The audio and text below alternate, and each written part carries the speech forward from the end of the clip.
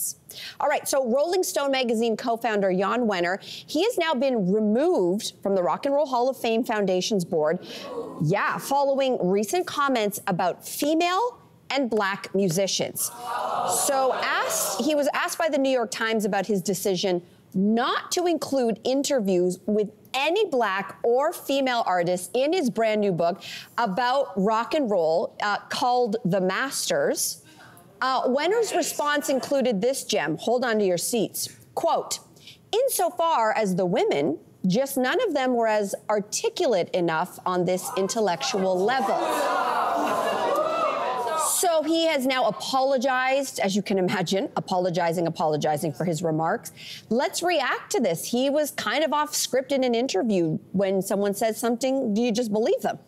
Absolutely. In this case, are you kidding me? If it quacks like a duck and it walks like a duck, it's a duck. And what this man is a full-on racist, because what's really hard to digest with this story is that the history of music in the United States, everything from rock and roll to country music, the Black artists who started those genres always had their music stolen from them, and then a white artist would re-record that song, and then they would get all the hits and all the radio play, and that Black artist would just not make any money, and we never heard about them. So to know that the person who was in charge of the Rock and Roll Bible, and the person who decides who's gonna make it into the Rock and Roll Hall of Fame, also has those same ideas and racist ideas in their mind, just goes to show that that systemic racism is everywhere. No matter how talented you are or what you do, they're gonna use things like, and this is the dog whistle racism that I know you probably experienced, where they use words like articulate and well-spoken. They're not articulate enough, so you can be on stage and you can rock out to 80,000 people, but you can't do an interview for a little magazine.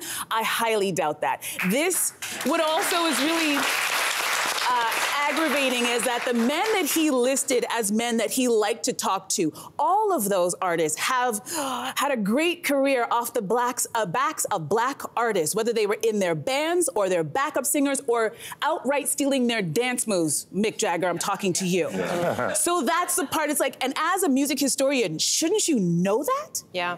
That's part of your job. You cover this genre and you're completely oblivious to that. So what you're telling us is you're really just racist. Yeah, well, just to connect the dots in there, because, he started out with the misogynist comment that was specifically about women and how they are not, what did it intellectual enough. Yeah. And then he went on in the interview later on to talk about why he didn't include Black musicians, and you're right. He was sort of saying, well, maybe I would have done it with Otis Redding, or maybe, but this Marvin Gaye. But, but basically he read interviews of them in the past and didn't feel like they were intelligent enough. So again, he dug a hole, and then he further dug the hole later Even on. deeper. And I think that's the thing about it, too. Like, it's for me, reading this story and hearing about, it's just the sadness of knowing how many artists, how many Black artists, how many women in that time he was running this magazine and trying to make all these lists, how many of them didn't get a chance to shine, didn't have their career shortened, or just never happened because someone had these archaic, ignorant thoughts about what they could do. And for someone like him to question the intellect of Stevie Wonder,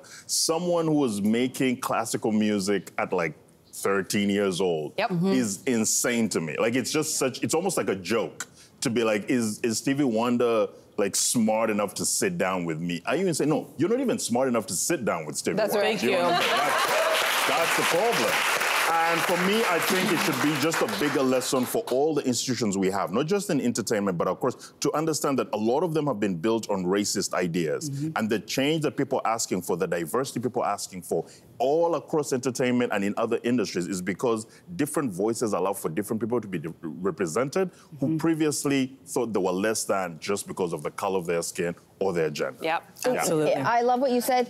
The last word on this is that it would have been a far more interesting book to me if he, as a music historian, as a lover of rock and roll, would have created a book called, like, The Warriors, The Survivors, of the voices of the artists that were ripped off by people like Elvis Presley and said, these are the people that should have been But he doesn't believe that they're articulate enough. And And how scary it is that he is the ultimate gatekeeper. Yes. He has been at the helm. He co-founded Rolling Stone magazine in 1967, and he was there on the board until 2019, was still involved until he just got fired over the weekend.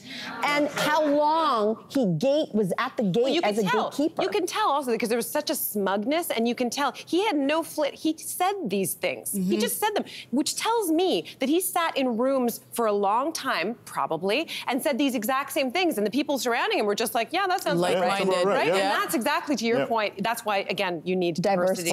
Anyway. Hey there, what did you think? Drop your comments below and join the conversation. And don't forget to like and subscribe so you can find more on everything from food and fashion to pop culture and current events. See you soon.